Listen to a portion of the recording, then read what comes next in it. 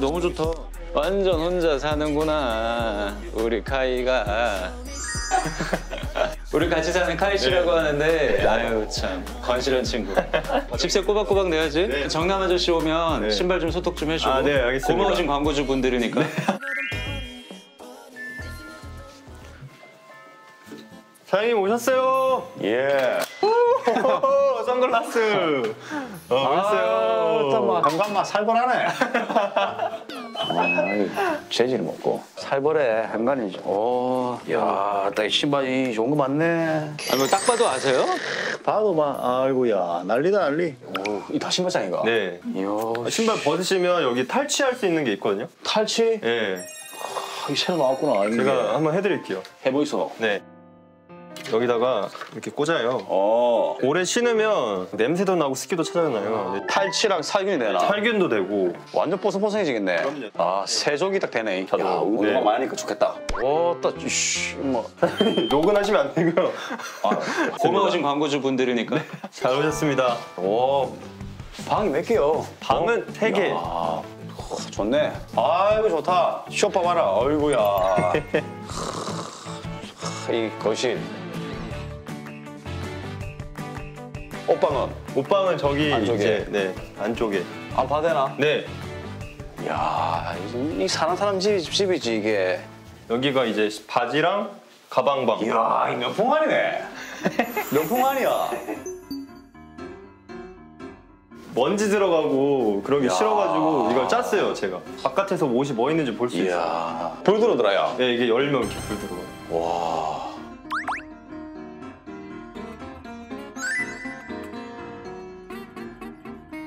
정리 잘했네. 좀 청담동 온 느낌이에요. 이야, 또 있나 옷이? 네 이제 저기 왼쪽에. 여기 내가 원하는 옷방 사이즈야. 그렇죠. 저기랑 이렇게. 드림 옷방이에요 드림 옷방.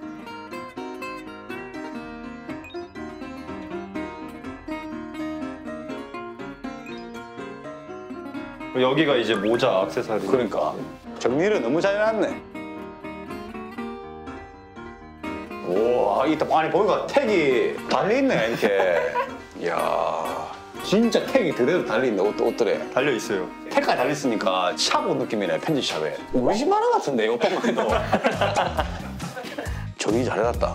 니트 잘 해놨고. 진짜 정리 잘 해놨다. 깔끔하다 성격이. 청소를 자기가 한대. 착해.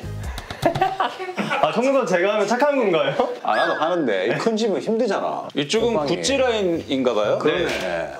이게 이제 콜라보 한 것들. 아, 아이고야. 곰돌이 이거. 예, 같이 콜라보 한 거 여기 모여 있어요. 이거 다 해놨네. 와, 이 무상부터 쫙 해놨네. 네. 가죽은 또 이렇게 해놨고. 가게다 가게. 여기가 이제 자켓류. 여기 그리고 코트 있고. 아, 나 진짜 찾기 쉽게 잘 됐다. 야, 정리를 이렇게 살아야지. 누구한테 하는 말씀이세요? 네. 넣을 데 없이 다 엇박 대뿐 거야. 야, 근데 이렇게 문 열리니까. 아 역시 자켓 쪽도 사장님 전공 분야. 룸에요. 와, 좋네 이거. 원단이 딱 봐도 쫀쫀하게 느끼는 원단이 있거든요. 우리 사장님은 원단을 보는 것도 특이한 것 같아요. 저는 원단은 딱히 안 봐요. 나는 원단 많이 보거든. 네, 그건 진짜 전문적인 분야거든요. 와, 자켓 이쁘네. 내가 한번 걸쳐볼까? 네. 이거 와, 라펠도 이쁘고. 아니, 고객님 오셨어요? 이거 마음에 드세요? 이거랑 바꿀래요? 깔깔인데? 와, 나 이거 싹 감기네. 일단 뭐 감기는 옷이 딱 있더라고. 어우, 잘 어울리시네. 지금 여기는 이렇게 예쁘다. 네. 야, 이것도 안 뜯었네, 아끼니까 이거. 네. 이 포켓도 안 뜯나 보네. 안 뜯어요, 저. 와. 이거 괜찮은 거예요? 와, 이런 거. 이런 거는 진짜 어려운 옷이다. 코드도 좀 많이 되고 이런 옷은 갖고 있으면 진짜 어렵다. 맞아요. 약간 그런 옷들을 위주로 골라요. 좋았어. 야, 이또 원단 좋네. 이건 마르니. 맞네, 와. 맞네, 와. 아, 원단 보고 맞추셨습니다. 브랜드를. 마르니. 브랜드마다 자기가 갖고 있는 그런 원단이 또 있거든. 아우, 잘 어울리신다. 이런 데도 이뻐요, 이게. 이런 스트라이프나 흰색 선체가 여기 베이지 입을수도 이뻐요. 역시 사장님 잘 어울리셔, 다.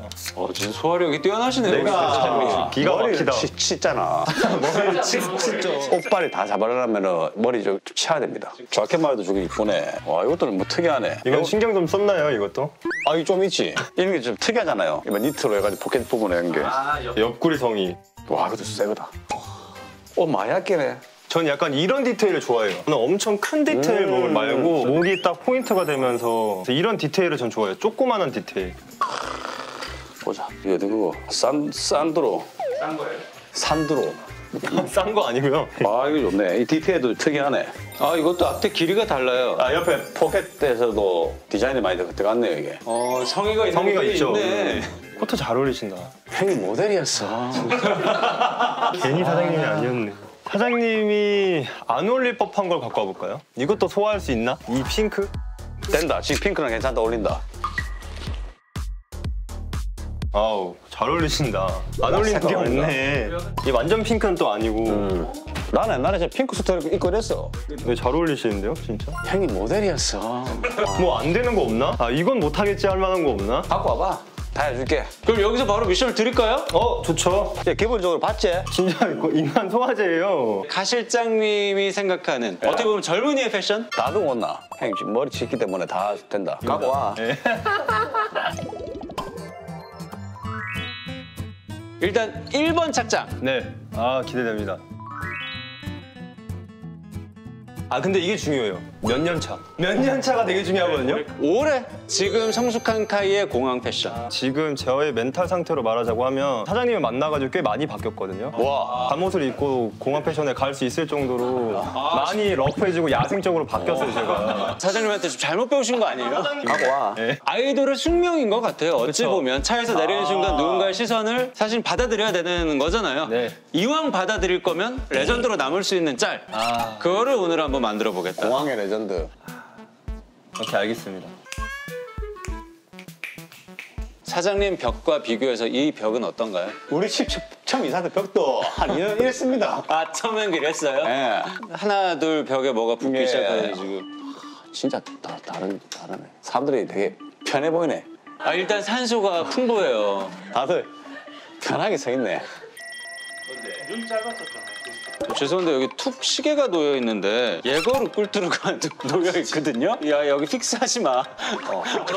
다 됐습니다. 레전드예요? 레전드? 약간 꾸안꾼데 남자친구로. 했잖아. 왜냐면 이거는 이제 팬분들이 좋아야 되거든요. 팬분들이 좋아해야 팬분들 된다. 사이에서 회자되는 이 중요하거든요. 그거는 뭐 인정입니다. 다치네. 갑자기? 집중해 주세요, 사장님. 한번 가볼까요? 카이가 약간 그런 부분이 신경을 덜 쓸 수 있잖아.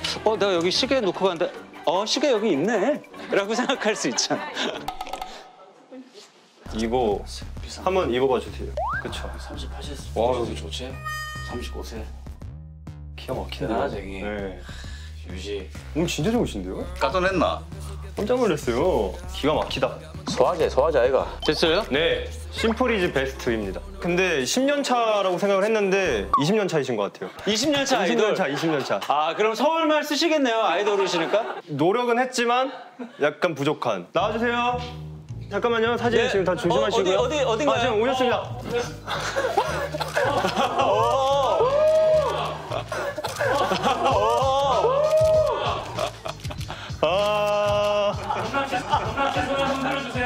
정남 씨 이쪽도 오른쪽도 한번 봐주세요. 정남 오빠! 오빠 이번에 어디로 출국하세요? 저요? 네. 부산이요. 저 배정남 씨 빨간불이에요. 사무라이 오빠! 그렇습니다. 오빠 조심히 가요! 소화가 어떻습니까? 네, 활명수입니다. 근데 이제 이렇게 입는 이유가 정남 오빠는 몸매가 너무 기가 막히기 때문에 일단 통큰 바지 있잖아요. 저희 팬분들은 이제 통큰 바지를 별로 안 좋아해요. 다리 라인이 보여지는 그런 걸 좀 보고 싶어하는 경향이 있기 때문에. 그리고 위에도 이제 기본 심플한 티셔츠 한번 벗어주세요. 뒤로 벗어주세요. 뒤로. 아 더워라 하면서 벗었을 때 우리 정남 오빠의 등 근육 이렇게 보여줄 수 노린 있는. 거예요? 네. 예를 들어서 이제 동남아 같은 데를 가면 덥잖아요. 딱 벗었을 때 여기 이때 힘줄을 이렇게 펌핑을 하고 나가는 거예요. 이렇게 해가지고 오빠! 제가 실제로 이제 이렇게 입고 공항에 간 적이 있어요. 저 죄송한데 옷 훔쳐가시려고 그러는 것 같은데. 아내가 안감이 되게 좋게 돼가지고 리버시블이에요? 보는 거예요. 아닙니다. 전혀 아니고. 근데 꼭 리버시브라고 정해진 안 입어도 돼. 그쵸. 이렇게 입어도 좋은 거죠. 이것도 다른 느낌이네. 이건 약간 야성적인 느낌이네. 위에 상의는 어디 거야? 이거? 생노랑. 아이돌 분 서울말 쓰신다고 저희 들었는데 이거 생노랑이에요? 오. 지금 약간 심플하면서도 깔끔한 룩으로 지금 네. 공업 패션을 완성하고 그래서 이게 사실은 똑같은 옷이 아니더라도 집에 있는 면티 그리고 청바지, 진짜 자켓 이렇게 입으면 안감이 씨. 누구나 따라할 수 있는. 또 이게 이게 양도 떼지고. 저 아이돌은 공연에 관심이 없고 옷에 야 옷이. 뭐 하는 아이돌이에요 근데? 모델이었어. 본인이 여기에서 깜짝 놀랐지? 자꾸 저한테 들어오셔가지고 아까부터 계속 이러고. 깜짝 놀랐어요. 알통 자랑하시는 통장. 아니 진짜 멋있어요 진짜. 뭐 안 물어보셨어도 제가 먼저 가가지고 진짜 대박이십니다 이랬을 텐데. 놀랬어. 주계제. 어필 하이라이트입니다 이제. 두 번째 착장 한번 설명해 드려도 될까요? 좋습니다. 바로 할게요. 참고로 음악은 그걸로 어른 아닌가요? 초록남방 댄스로 한번 그게 뭔데요? 그거 뭐였지? 전야. 너 네 표정이 악건이다. 이거 해가지고.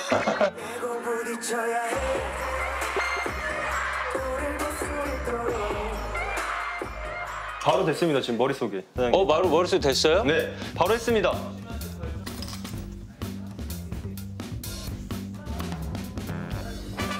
이 티가 나는 사이즈 맞네. 야 근데 너 몸은 진짜 좋긴 좋다. 운동 계속 열심히 하잖아요. 못해도 3-4시간 하죠. 진짜? 요즘에는 이제 맨몸 운동, 스트레칭 좀 많이 하죠. 기계를 안 쓰고 하죠. 진짜로. 뭐 하나만 보여줘봐. 야 우리 이거 5% 잘 안 되면 바로 몸 프로로 바꿀 거야. 제가 약간 지금 잘못 들은 것 같은데 안 되면 바로 뭘 바꾸신다고. 아니요 잘못 들으신 거예요. 잘못 들은 거 맞죠? 그런 일 없어 카우베. 그쵸, 왜 저 그래? 지금 이제 촬영 지금 3번밖에 안 했는데 깜짝 놀랐잖아요. 귀가 박네 우리 카우베가. 사장님 운동 그만하세요. 안 바뀐다. 끝났나? 네. 깜짝 놀랐잖아요 사장님. 저 버리시면 안 되는데. 됐다. 참, 내가 지금 사다 이런 입을 리 없어. 리듬 타고 그러면 되지. 네, 리듬 타고 걸으시면 돼요. 눈이 안 보여야 돼요. 그게 포인트예요. 춤은 추는데. 오른손을 아래로 내리고 탁 하고 이렇게. 하면서 웨이브. 이렇게 한번 왔다. 오케이. 오케이. 됐습니다. 엑소카이 씨 아니세요? 혹시? 이번에 새로운 아이돌 그룹 키우고 계시다고. 잠시만요. 정남아. 예? 연습 영상 찍어야지. 연습 영상. 예. 빨리 와. 쉬어.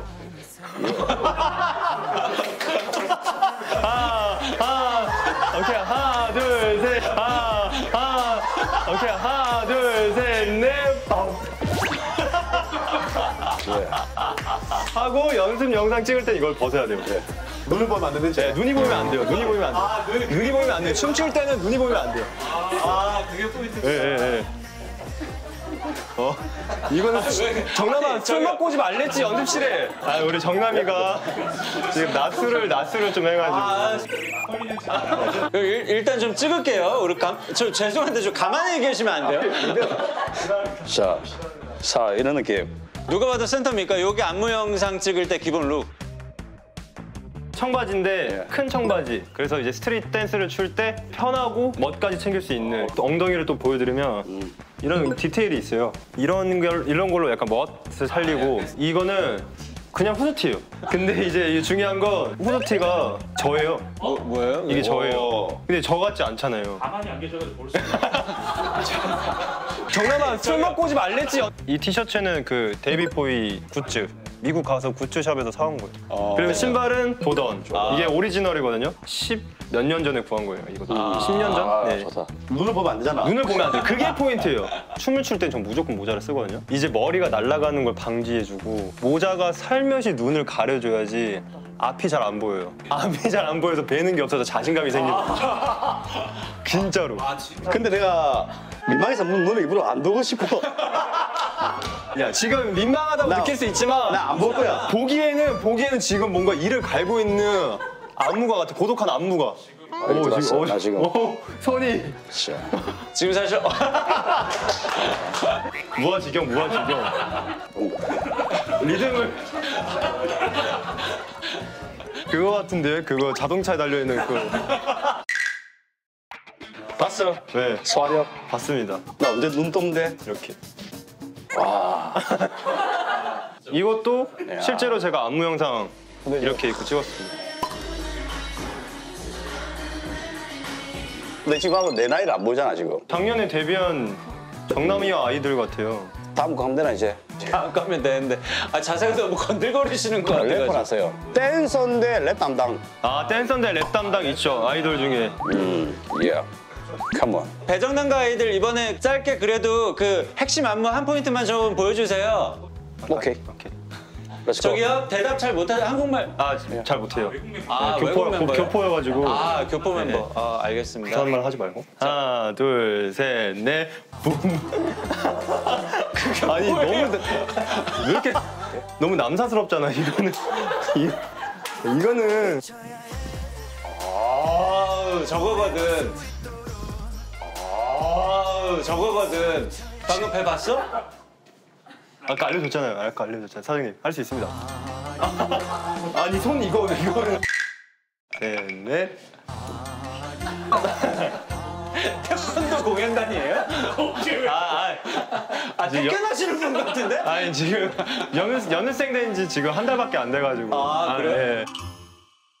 꾸안꾸 안무 영상 룩까지 봤고요. 그럼 마지막입니다. 네네. 마지막이 우리 배정남 씨 그리고 카 실장에게 가장 큰 도전이 될 것 같아요. 네.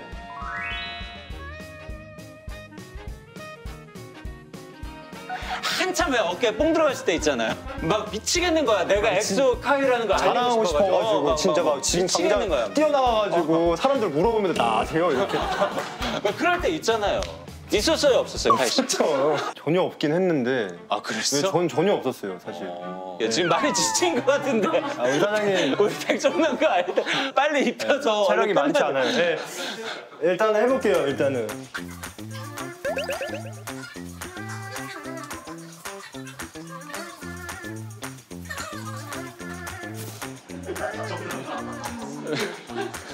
내년에 40이야. 골랐어요. 왔나 봐요. 골랐는데 얼핏 봐도 엑소예요? 얼핏 보면 연예인이다. 카이 아니야? 에이 아니겠지 하고 가는 네, 룩입니다. 지나가는 행인 역할을 하겠습니다.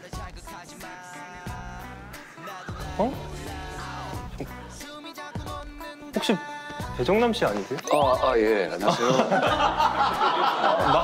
마스크를 벗으셨네요. 예. 안녕하세요. 죄송한데 이거는 엑소가 아니라 이소름 아니에요? 약간 나 좋은데? 아니 설명을 이게 좀 레트로 느낌 나가지고. 어떤 룩? 진짜 레트로 느낌인데? 사실 이 톤의 옷을 잘 안 입죠. 일단 하이웨스트 면바지에 뭐 일자 핏이거든요. 그래가지고 아니, 저런 하이웨스트 바지는 잘 안 입지 않아요? 저런 그래서 이제 저걸 소화하는 저는 누구지? 일단 거기서 한번 가는 거고요. 사람들과 똑같이 입어서는 누군가의 안 됩니다. 눈길을 받을 수 없구나. 받을 수 없습니다. 저 신발도 신기하네요. 키 170도 180을 만들어준다는 마법의 신발. 그 상의 이쁘다. 선글라스는 사장님이 쓰셨습니다. 그리고 선글라스는 사실 굳이 안 써도 되는데 지금 보시면 밤이에요. 근데 선글라스 낀다는 건 뭐 있다는 거거든요. 그래서 혹시 배만 나와도 배정남 씨라고 안 하고요. 배만 나와도 네 맞습니다. 배정남입니다.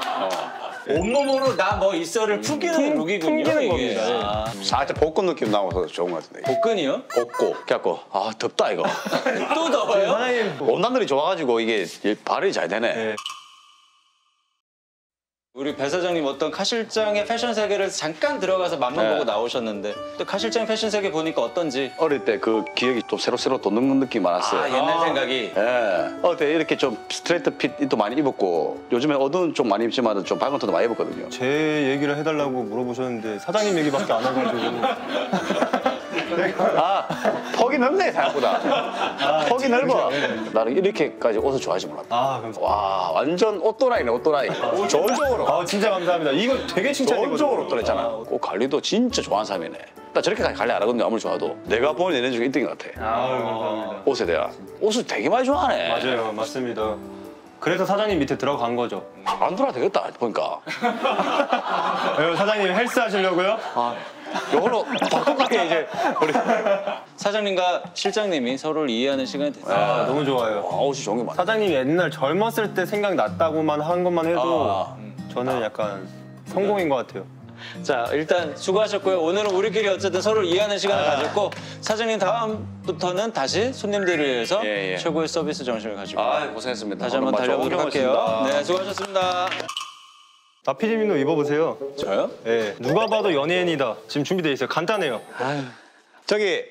우리 아이돌 막내가 나왔습니다. YS예요, YS. YS라고 이번에 새로 데뷔하는 솔로 가수인데 누가 봐도 연예인 아닙니까? 몇 살이에요, 서기는? 서기는 4살. 4살. 야, 옷은 진짜 비싼 건데. 야, 딱 저래 비싼 옷인데. 이게 사람이 가만히 안 서 있게 돼. 내가 그건 알겠죠? 가만히 안 서 있게 계속.